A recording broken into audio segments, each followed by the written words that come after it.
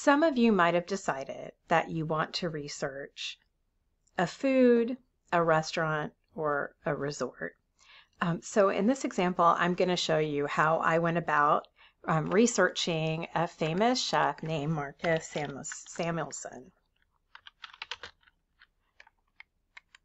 And some of you guys might already know him.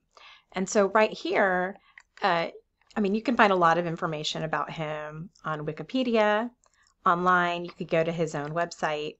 I'm sure he has Instagram, and all of those things are good sources. I also kind of wanted to see if we happen to have any books about him or by him in our library. So I'm going to click on this link for our library catalog, and I'll just start by just writing in his last name.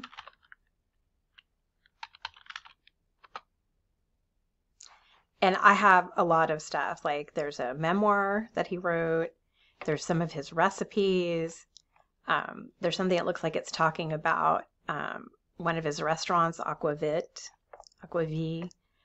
Red Rooster Cookbook. This is another one of his restaurants.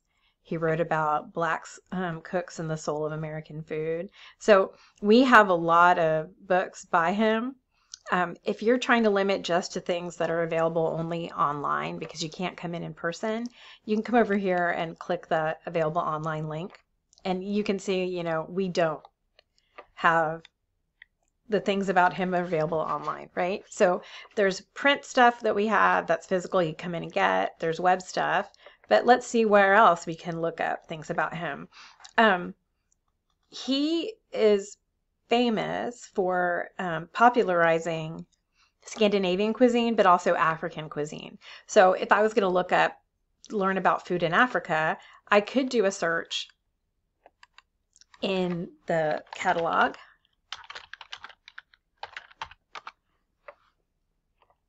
Right, so you've got the Cambridge World History of Food. But, once again, some of these things are available online. A lot of them are available in print.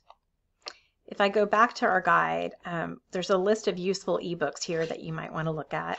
But if I go into Gale Ebooks, this is a collection, an online encyclopedia, which includes encyclopedias about food. So I can try my same search here, Africa. And I'm going to try food or cuisine, because that's what we call like the cookery or the cooking of a region. And Africa is a huge continent, so you'd probably be better if you got more specific and picked a particular country. But if I look here, you've got like the food of East Africa or the food of North Africa.